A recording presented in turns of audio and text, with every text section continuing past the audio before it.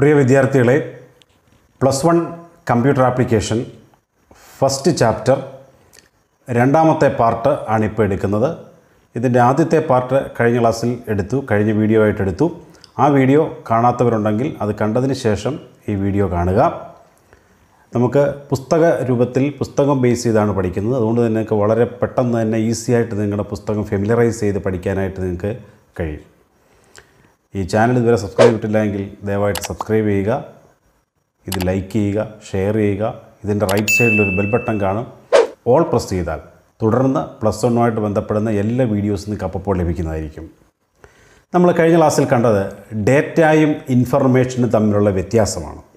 ഇത് നമ്മളൊരു ചാർട്ടിലൂടെയൊക്കെ കണ്ടിരുന്നു. ഡേറ്റയും ഇൻഫർമേഷനും തമ്മിലുള്ള വ്യത്യാസം പ്രധാനമായിട്ടും പറഞ്ഞാൽ data raw fact and figures, information എന്ന് പറഞ്ഞാൽ പ്രോസസ്ഡ് ഡേറ്റ. അതിനെയാണ് നമ്മൾ ഡേറ്റയും ഇൻഫർമേഷനും എന്ന് പറയുന്നത്. അപ്പോൾ അത് കഴിഞ്ഞ ക്ലാസ്സിൽ പഠിച്ചു നിർത്തി അവിടെയായിരുന്നു. ഇനി നമ്മൾ പോകുന്നത് ഡേറ്റ പ്രോസസ്സിംഗ് എന്ന് പറഞ്ഞാൽ എന്താണ്. അപ്പോൾ ഡേറ്റയെ ഇൻഫർമേഷനാക്കി മാറ്റുന്നു, അല്ലേ? ഡേറ്റ എന്താണെന്ന് പഠിച്ചു, ഇൻഫർമേഷൻ എന്താണെന്ന് നമ്മൾ പഠിച്ചു.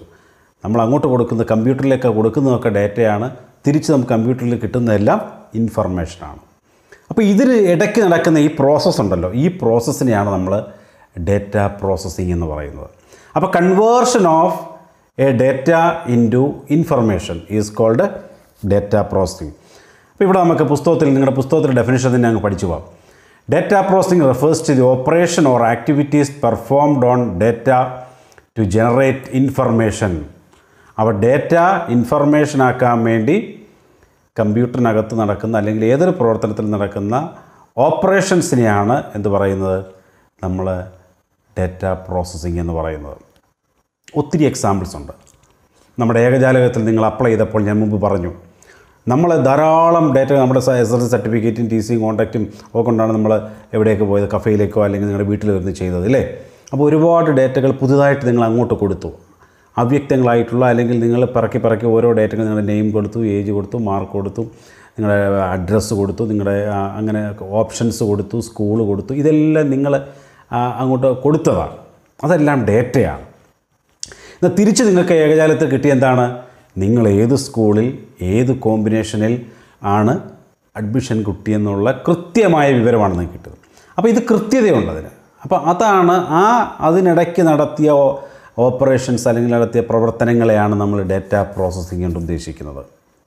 അത് ഏകജാലകത്തിൻ്റെ കേസിലാണെങ്കിൽ പ്രവർത്തനം നടന്ന് നമ്മൾ കമ്പ്യൂട്ടറിൽ എല്ലാം എൻ്റർ ചെയ്തു, പ്രവർത്തനം നടന്നത് സെർവറിലാണ്, തിരുവനന്തപുരത്തോ മറ്റെവിടെയൊക്കെ തിരുവനന്തപുരത്തിരിക്കുന്ന സെർവറിലാണ് അതിൻ്റെ ബാക്കി പ്രവർത്തന പ്രോസസ്സിംഗ് നടന്നത്.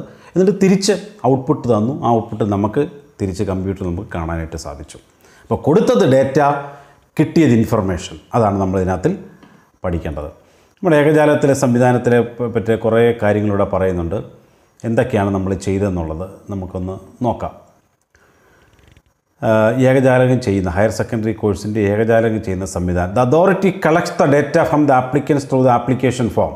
ആപ്ലിക്കേഷൻ ഫോം ഉപയോഗിച്ചുകൊണ്ട് അതോറിറ്റി, അത് നിങ്ങൾ ചിലപ്പോൾ ഒരുപക്ഷെ കഫേ ആകാം, അല്ലെങ്കിൽ നിങ്ങളുടെ വീട്ടിലാകാം, നമ്മളൊരു പ്രത്യേക ആപ്ലിക്കേഷൻ ഫോമിനകത്തൂടെ ഡേറ്റ അവിടെ എൻ്റർ ചെയ്ത് കൊടുത്തിട്ട് അത് വെച്ചാണ് നമ്മൾ കമ്പ്യൂട്ടറിലേക്ക് എൻ്റർ ചെയ്ത്, അല്ലേ? രണ്ടാമത്തെ സ്റ്റെപ്പ് എന്ന് പറയുന്നത് collected data is then fed to the computer. അത് കഫേയിലൊക്കെ ചെന്നിരുന്ന് അവർ കമ്പ്യൂട്ടറിലേക്ക് HSCAP എന്ന് പറയുന്ന സൈറ്റ് എടുത്തിട്ട് ഓരോന്നും ടൈപ്പ് ചെയ്യാൻ തുടങ്ങി. മൂന്നാമത്തെ step, the input data is stored and will later B retrieved four processing. നമ്മൾ അങ്ങോട്ട് കൊടുത്ത ഡേറ്റ എന്ത് ചെയ്തു, പ്രോസസ്സിങ്ങിന് വേണ്ടി കമ്പ്യൂട്ടറിൽ സൂക്ഷിച്ചു വെച്ചു. നാലാമത്തെ, data within the computer is used for performing operations. ഇപ്രകാരം കമ്പ്യൂട്ടറിൽ സൂക്ഷിച്ചു വെച്ച ഡേറ്റയാണ് അത് പ്രവർത്തനത്തിന് വേണ്ടി തിരഞ്ഞെടുത്തത്. അത് സെർവറിലാണ് സൂക്ഷിക്കുന്നത്. സെർവർ എന്ന് പറഞ്ഞാൽ എന്താണ്, പ്രധാനപ്പെട്ട കമ്പ്യൂട്ടർ, അല്ലേ? ഇനി the allotment slips four candidates are allotted list four schools are generated. അപ്പോൾ പ്രോസസ്സിംഗ് ഒക്കെ കഴിഞ്ഞ് അലോട്ട്മെൻറ്റ് ലെറ്റർ നിങ്ങളെടുത്തു. ഈ അലോട്ട്മെൻറ്റ് ലെറ്റർ കൊണ്ടാണ് നിങ്ങൾ എവിടോട്ട് പോകുന്നത്, സ്കൂളിലേക്ക് പോകുന്നത്, അല്ലേ? അപ്പോൾ ഒരു ഡേറ്റയെ നമ്മൾ കൊടുത്തു, തിരിച്ച് നമുക്ക് സ്ലിപ്പായിട്ട് കിട്ടിയത് ഇൻഫർമേഷനാണ്. അതുകൊണ്ടാണ് നമ്മൾ സ്കൂളിലേക്ക് പോയത്.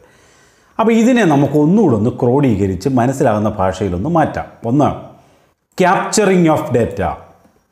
ക്യാപ്ചറിങ് ഓഫ് ഡേറ്റ എന്ന് പറഞ്ഞാൽ എന്താ, ഇവിടെ ഏകജാലക സംവിധാനത്തിലാണെങ്കിൽ നമ്മൾ പല സ്ഥലത്തു നിന്നാണ് ഡേറ്റ എടുത്തത്. നിങ്ങളുടെ പേരൊരിടത്തു നിന്ന് എടുത്തു, നിങ്ങളുടെ ഏജ് ഒരിടത്തു നിന്ന് എടുത്തു, നിങ്ങളുടെ മാർക്ക് ഒരിടത്തു നിന്ന് എടുത്തു, ഓപ്ഷൻ ഒരിടത്തു നിന്ന് എടുത്തു, ഒക്കെ ചെയ്തു അല്ലേ. ഇനി അതവിടെ നിൽക്കട്ടെ, ഞാൻ മറ്റൊരു എക്സാമ്പിൾ പറയാം. നമ്മുടെയൊക്കെ വീടുകളിൽ പത്രം രാവിലെ കിട്ടുന്നുണ്ട്, പേപ്പർ ഉണ്ടല്ലോ. പേപ്പർ വായിക്കാത്ത ആരെങ്കിലും ഉണ്ടോ? പേപ്പർ വായിക്കണം കേട്ടോ. ഈ പേപ്പർ എങ്ങനെയാണ് പത്രത്തിൽ വാർത്തകൾ അച്ചടിച്ച് രാവിലെ നമ്മൾ വായിക്കുന്നതെന്ന് ചിന്തിച്ചാൽ ഇത് നിങ്ങൾക്ക് ഉറപ്പായിട്ടും ഇത് 2 മാർക്കിന് അല്ലെങ്കിൽ 5 മാർക്കിനൊക്കെ ചോദിച്ചിട്ടുണ്ട്. ഒരു എസ്സേ ക്വസ്റ്റ്യനായിട്ട് പല പരീക്ഷയ്ക്ക് ഇത് ചോദിച്ചിട്ടുണ്ട്. What are the steps involve in data processing? ഒന്നാമത്തത് ക്യാപ്ചറിങ് ഓഫ് ഡേറ്റ. ഞാൻ ഈ പത്രത്തിൻ്റെ കാര്യം പറഞ്ഞപ്പോൾ എന്താണ് ക്യാപ്ചറിങ് ഓഫ് ഡേറ്റ?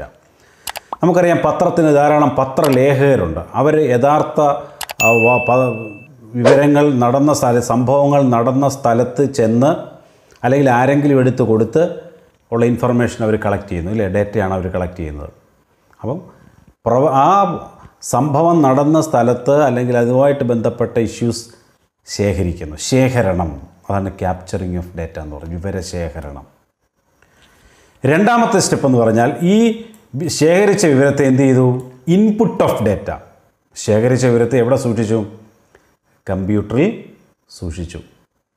കമ്പ്യൂട്ടറിലേക്ക് നമ്മൾ കൊടുക്കുന്നു അല്ലേ. എല്ലാ പത്രസ്ഥാപനങ്ങളിൽ ഇന്ന് കമ്പ്യൂട്ടറുണ്ട് അല്ലെങ്കിൽ ഇൻ്റർനെറ്റ് ഉണ്ട്, അനുബന്ധ കാര്യങ്ങളൊക്കെ ഉണ്ട്.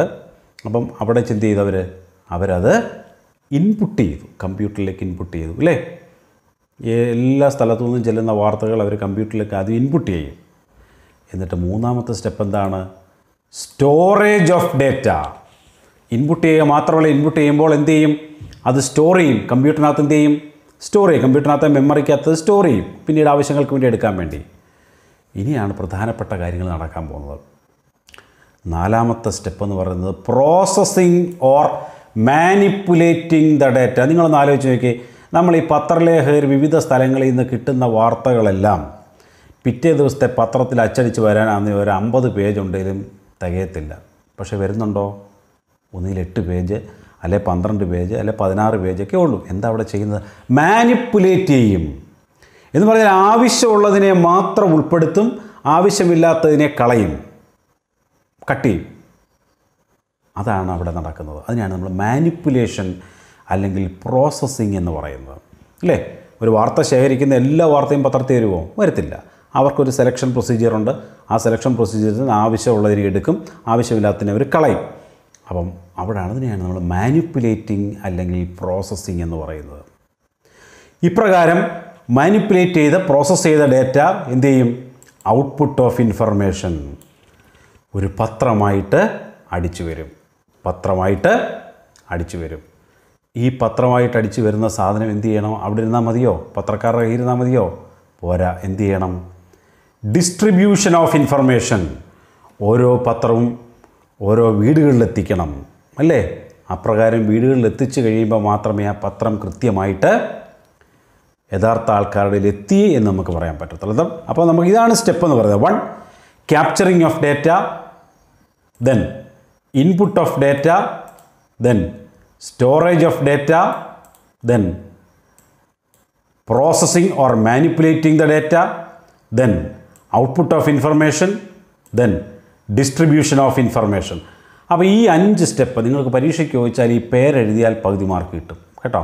5 മാർക്കിൻ്റെ ക്വസ്റ്റ്യൻ ആണെങ്കിൽ ഈ 6 പേരുകൾ എഴുതിയാൽ തന്നെ നിങ്ങൾക്ക് 2.5 മാർക്ക് കിട്ടും. അപ്പോൾ അതുകൊണ്ട് ശ്രദ്ധിക്കുക, പേരാദ്യം പഠിക്കുക. എന്നിട്ട് മലയാളത്തിലെ ഒരു എക്സാമ്പിൾ ഞാൻ പറഞ്ഞ പത്രത്തിൻ്റെ കാര്യം ഓർക്കുക, എളുപ്പമുണ്ട് ഓർക്കാൻ. അതനുസരിച്ച് നിങ്ങൾ എഴുതുക. ഇതിൻ്റെ വിശദാംശങ്ങളാണ് ഈ കൊടുത്തിരിക്കുന്നത്. അപ്പോൾ വിശദാംശങ്ങളിലേക്കൊക്കെ ഞാനിപ്പോൾ പറഞ്ഞ കാര്യം തന്നെയുള്ളൂ, അതിനകത്തോട്ട് ഞാനിപ്പോൾ പോകുന്നില്ല. വിശദാംശങ്ങൾ ഞാൻ പറഞ്ഞു. ഇനി ഞാൻ പറഞ്ഞല്ലോ ക്വസ്റ്റ്യൻ ആൻസർ നമുക്കൊന്ന് നോക്കാം. Raw fact and figures R known as dash. Raw fact and figures R known as dash എന്ന് പറഞ്ഞാൽ എന്താണ്? Raw fact and figures R known as dash. ഉത്തരം എന്താണ്? Data. Processed data is known as dash. ഞാൻ പഠിപ്പിച്ചതാണ്. ഉത്തരം എന്താണ്? Processed data is known as dash. എന്താണ് ഉത്തരം? അതിനെയാണ് നമ്മൾ ഇൻഫർമേഷൻ എന്ന് പറയുന്നത്. മൂന്നാമത്തെ ചോദ്യം, which of the following help us to take decision. നമുക്കൊരു തീരുമാനത്തിലെത്താൻ സഹായിക്കുന്ന എന്താണ്? Data, information, knowledge, intelligence. ഇതിൽ പ്രധാനമായിട്ടുള്ളത് എന്താണ്? ഇൻഫർമേഷനാണ്. Manipulation of data to get information is known as. Data ഇൻഫർമേഷനാക്കി മാറ്റാൻ സഹായിക്കുന്നതിന് എന്താ പറയുന്നത്? ഇപ്പോൾ നമ്മൾ പഠിച്ചു നിർത്തിയതേ ഉള്ളൂ, data processing. Then arrange the following in proper order. താഴെ തന്നിരിക്കുന്നതിനെ പ്രോപ്പർ ഓർഡറായിട്ടൊന്ന് അറേഞ്ച് ചെയ്യുക. Process, output, storage, distribution, data capture, input. ഇപ്പോൾ നമ്മളൊരു 6 സ്റ്റെപ്പ് പഠിച്ചല്ലോ, അതിനെ ഒന്ന് മിങ്കിൾ ചെയ്ത് കിടക്കുകയാണ്. അതിനെ ഒന്ന് ഓർഡർ ആക്കിക്കേ. ആദ്യം എന്താണ്? Data capture. 2 എന്താണ്? ഇൻപുട്ട് ചെയ്യുക. 3 എന്താണ്? സ്റ്റോറേജ്. 4 പ്രോസസ്. 5 ഔട്ട്പുട്ട്. അപ്പോൾ ഇങ്ങനെയാണ് ഈ പ്രവർത്തനങ്ങൾ നടക്കുന്നത്. അടുത്ത question, pick the odd one out and give reason. താഴെ തന്നിരിക്കുന്നതിലെ ഓഡ് വൺ എന്ന് പറഞ്ഞാൽ വ്യത്യസ്തമായിട്ടുള്ളത്, തനതായിട്ട് നിൽക്കുന്നത് കണ്ടുപിടിക്കുക. Calculation, storage, comparison, categorisation. എന്താണിത്? ഇതിലെ ഓഡ് വൺ ഏതാണ്? Calculation, storage, comparison, categorisation. ഇതിലെ സ്റ്റോറേജാണ് ഓഡ് വണ്ണായിട്ട് നിൽക്കുന്നത്. ബാക്കിയെല്ലാം ഏതാണ്ട് ഒരേ ലെവലിൽ പ്രോസസ്സിംഗ് ആണ് വരുന്നതെല്ലാം. ദെൻ അടുത്തത്, why do we store information. നമ്മൾ ഇൻഫർമേഷൻ എന്തിനാണ് സ്റ്റോർ ചെയ്യുന്നത്? എന്തിനു വേണ്ടിയാണ് ഇൻഫർമേഷൻ സ്റ്റോർ ചെയ്യുന്നത്? നമുക്ക് ശരിയായ ഡിസിഷൻ എടുക്കുന്നതിന് വേണ്ടിയും പിന്നീട് ആവശ്യങ്ങൾക്ക് വേണ്ടി ആണ് ഇൻഫർമേഷൻ സ്റ്റോർ ചെയ്യുന്നത്, അല്ലേ? Information may act as data, state true or false. Information ഒരു ഡേറ്റ ആയിട്ട് ആക്ട് ചെയ്യും. Yes, true. ഇൻഫർമേഷൻ ഡേറ്റ തന്നെയാണ്, അതിൻ്റെ ക്ലിയർ ആയിട്ടുള്ള രൂപമാണ് ഡേറ്റ എന്ന് പറയുന്നത്. അപ്പോൾ ട്രൂ നമുക്ക് കൊടുക്കാം. Which is final stage in data processing. Data പ്രോസസ്സിങ്ങിൻ്റെ final stage അതാണ്. നമ്മൾ മുമ്പേ കണ്ടല്ലോ, ഡിസ്ട്രിബ്യൂഷൻ, അല്ലേ? ഡിസ്ട്രിബ്യൂഷൻ ഓഫ് ഇൻഫർമേഷൻ, അതാണ് കൊടുത്തിരിക്കുന്നത്. What is A source document. എന്താണ് ഒരു സോഴ്സ് ഡോക്യുമെൻ്റ് എന്ന് പറഞ്ഞാൽ? ഉറവിടം. സോഴ്സ് ഡോക്യുമെൻ്റ് എന്ന് പറഞ്ഞാൽ ബിഗിനിങ് ആയിട്ടുള്ള ആദ്യത്തെ രേഖ. നമ്മൾ എന്തിനകത്തു നിന്നാണോ നമ്മളിതെല്ലാം ഇൻപുട്ട് ചെയ്യുന്നത്, അതിനെയാണ് നമ്മൾ സോഴ്സ് ഡോക്യുമെൻ്റ് എന്ന് പറയുന്നത്.